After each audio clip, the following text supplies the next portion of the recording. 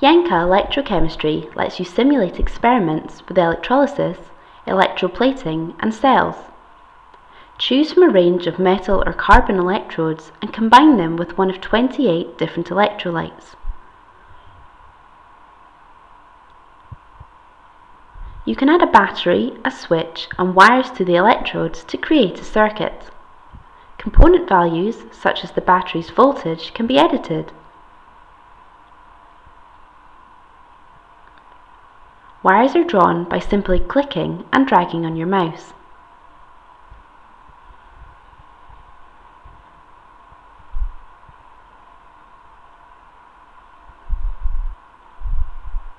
For each electrolyte, you can set the concentration and volume precisely by clicking on the label and typing a new value.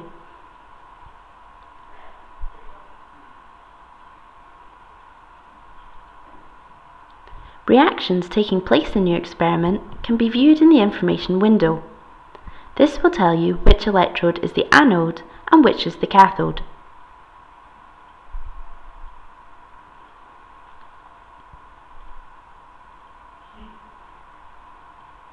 There's a range of ready-made models on the Yenka website which you can use and modify.